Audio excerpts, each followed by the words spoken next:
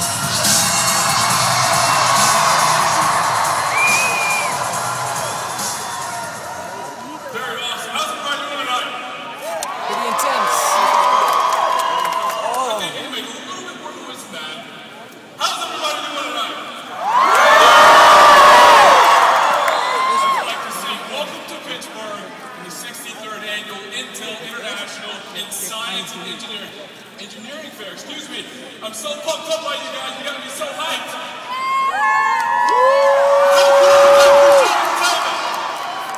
How cool was that pre-show entertainment? Let's give it up one more time for that one guy.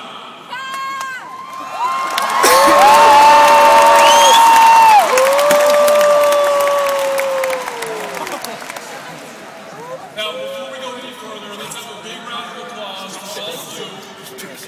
Our Intel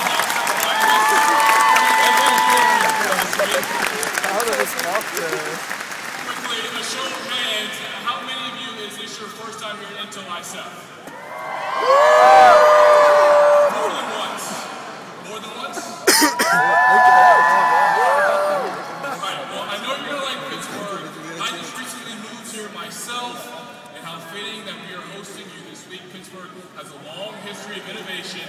In fact, I hope you get a chance to spend some time at the Heinz History Center. I think we have some people that have been there already. There's a great exhibit there. It's called Pittsburgh, A Tradition of Innovation, which celebrates our historic accomplishments all the way through the 21st century role as the leader in medicine, higher education, and robotics. So again, on behalf of all Pittsburghers, welcome to Intel ISEF.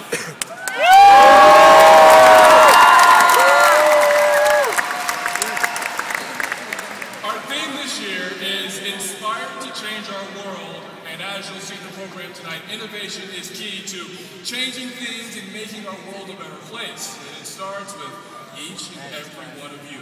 I'd like to give a big thanks to our international and local sponsors and supporters, and specific praise for Intel, who's celebrating their 16th year as our title sponsor.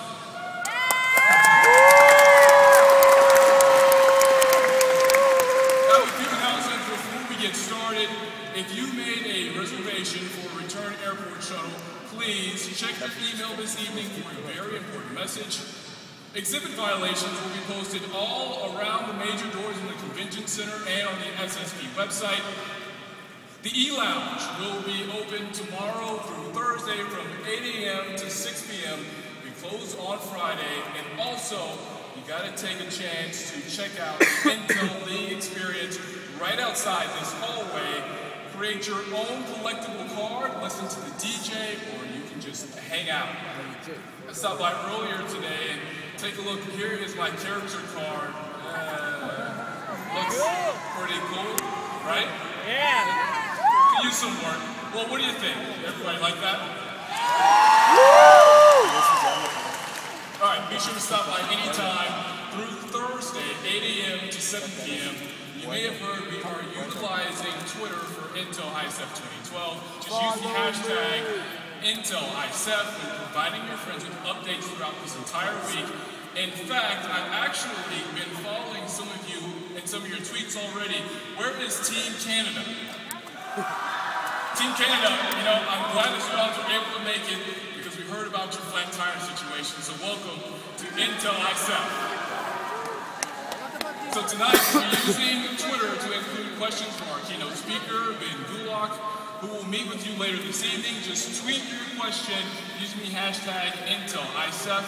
And if you'd like to use that question, we'll be happy to use it. Who knows, some of your questions may be chosen. Everybody got all that? Yeah. Oh, yeah. Everybody got all of that? Yeah! All right, we have a very special guest this evening. It is my pleasure to introduce our first guest.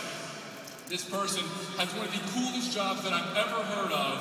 In fact, when I first learned about what he does, it sounded like something out of a science fiction novel. It turns out science fiction actually plays a big part of his job. Also, with reinventing TV, he has made pioneering development in artificial intelligence, robotics, and using science fiction as a design tool.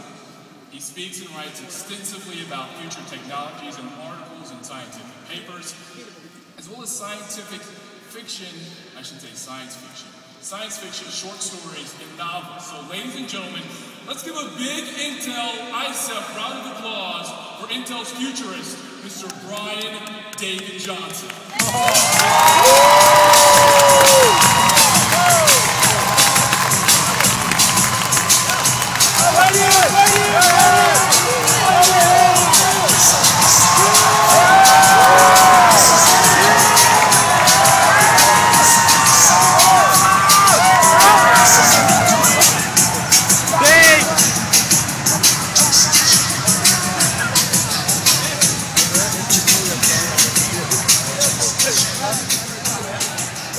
Pretty close.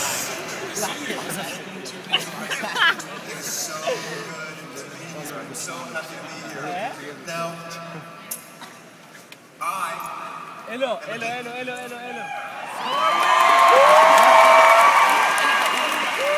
love everything science, everything math, everything. I'm so excited to be here because geeks rock.